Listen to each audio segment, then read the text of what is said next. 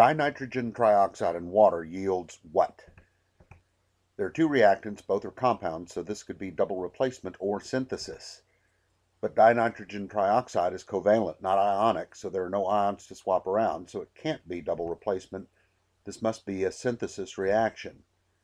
We start with dinitrogen trioxide, and I'm sure you can write water, and we want to find out what it produces. We go to our reaction rules, and we find that a non-metallic oxide and water yield an oxyacid. An oxyacid, being an acid, starts with H. We need to have a polyatomic ion after that. Obviously, since there's no other nonmetal here, we need to have a nitrogen and some oxygens, but we don't know how many.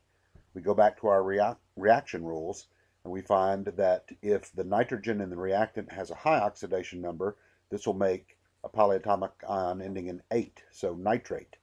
And if it's a low oxidation number, it'll make nitrite. So we need to get the oxidation number of the nitrogen. Nitrogen can have any of these oxidation numbers, -3, +3, or +5. We're looking at the positive oxidation numbers this time.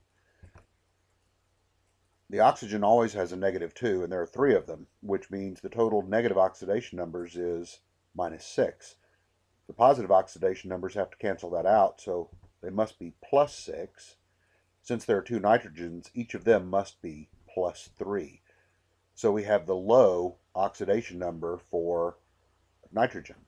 That means this must be nitrite, which is NO2. We need to crisscross and make sure that the positives and negatives cancel out. Nitrite has a -1, and hydrogen is, of course, +1. So HNO2 is the correct formula. The last thing we really need to do here is balance. We have 2 nitrogens on the left and only 1 on the right, so we need to put a 2 there, and that will balance the entire equation. So the answer, dinitrogen trioxide and water, yields nitrous acid.